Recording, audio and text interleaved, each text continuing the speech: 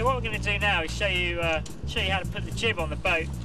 Again, there's different techniques of doing this, but one of the most important things is if you shackle your jib at the bottom, which you really have to do, is when you put the shackle on, put it through the D-ring and then through the jib, but you don't ever want the pin to be that way around in your shackle, because that will just go straight through the spinnaker, cause you a fairly expensive repair.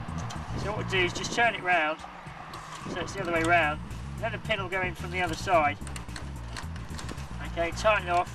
If you've still got a little bit of sharp bits, then put a bit of tape on it. See, I've put a bit of tape on there, stop the spinnaker getting caught, and then you've got a nice flush edge so that you don't catch the spinnaker on it. And then follow up along the front edge of the jib, okay, until you get to the top, so that you know you haven't got any twists in it, and then attach your halyard to the top of the jib. Okay, now when you attach the jib to the halyard, you can see here I've actually got a chain plate which has come off the bottom of one of the shrouds, a spare one that I had. Other people use shackles that go in here.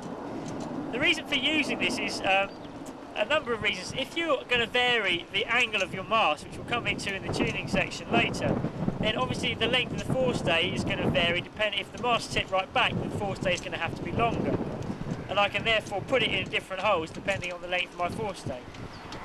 That's the most useful reason. The other reason is that when you buy a jib, often the wire down the front is quite tight and it stretches over time. So having shackles in means you can take them out as you wish, depending on the variance in length of the halyard system. So just put this in here. Always put it in the same hole. I always know which hole it goes in, depending on my mast setup. And then once I've got it in, I put the loop on the other end of the pin. And then tape it up so that none of this is quite, the area is quite vulnerable to the spinnaker. This is where the head of the spinnaker sits, so it's important to tape that up and then hoist it to the top of the mast.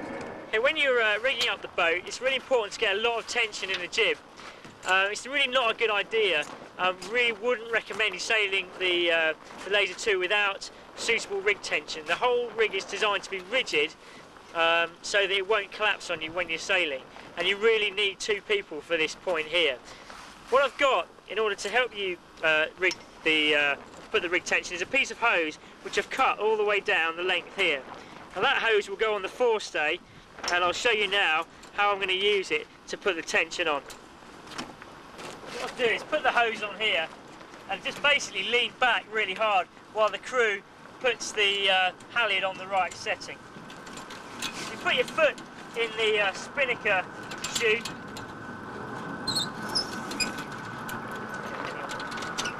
so hook it on, and you can see now this is nice and loose, but our bungee rope here that we put on at the beginning stops it interfering with our telltales when we're sailing. And there we have a nice load of rig tension.